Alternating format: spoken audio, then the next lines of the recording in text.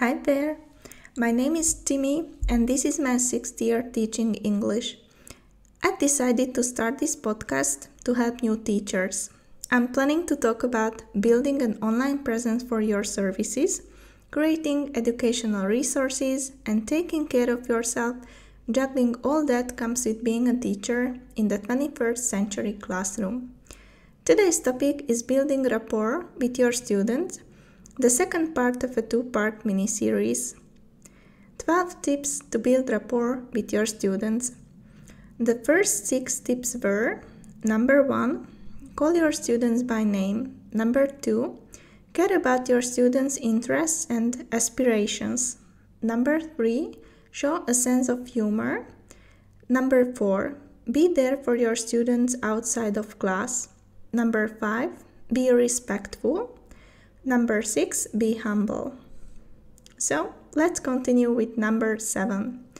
Number 7, be aware of your body language. You might or might not be aware of your body language. Your students pick up on it either way.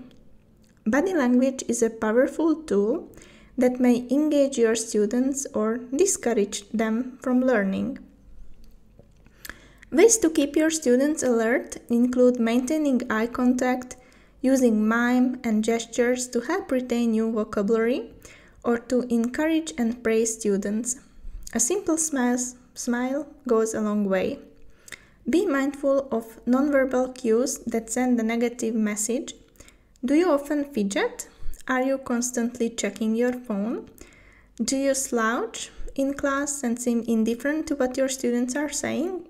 You might want to change these patterns of behavior. Quick fix. Pick one thing at a time and work on it.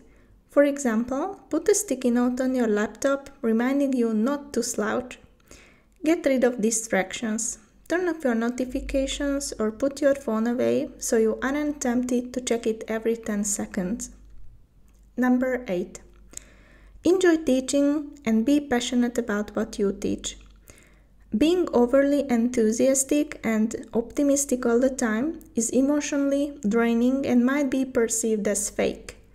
However, if you seem content and your students think that you genuinely enjoy teaching them, they will also find joy in learning.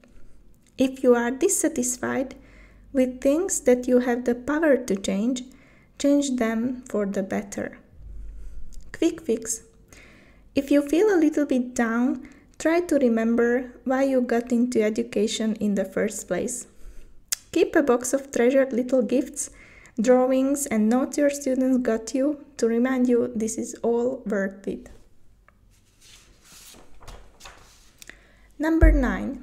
Be consistent. Organization, structure, and consistency are gifts that keep on giving. Being organized takes effort, but once you've put your systems in place, you can rely on them every day. To achieve the best results, re-evaluate your practices once in a while and modify them if necessary. Being consistent also means that you should keep your word. Your students need to know that you are a trustworthy and reliable person. Trying to make your students meet deadlines and be responsible defeats its purpose if you are absent-minded. Quick fix. When did you last revise your organizational systems? If it's been a while, brush up on them. Do you have your course policies in writing? Explain them to your students. They have the right to know what standards they are held to. Number 10. Be relatable. You aren't infallible and you aren't a person to be feared. You are a mentor whose role is to guide your students and make expert knowledge accessible to them. To put your ideas across easily, limit specialized language and explain things in everyday terms.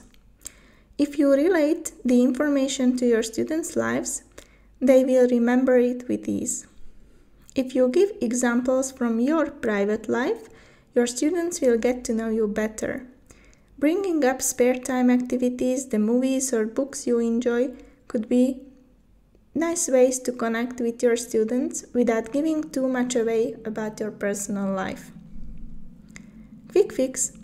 Use simple words. Give personally relevant examples from your life or your students' lives.